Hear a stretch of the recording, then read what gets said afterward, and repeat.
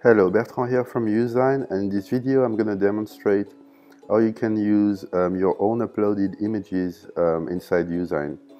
So first, I've opened one of my designs. I'm going to click on Uploads, and here I can see a list of my saved images that I can reuse anytime in any of my designs. So for instance, I'm loading this profile picture here.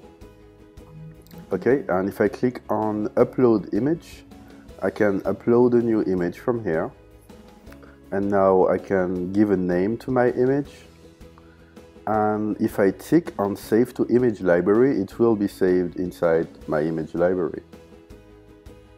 So then I just load the image. I'm going to delete it quickly, and as you can see, it's available on the left in my uploaded image library. So that's a new feature in Youzign. Hope you'll enjoy it. Have a good day.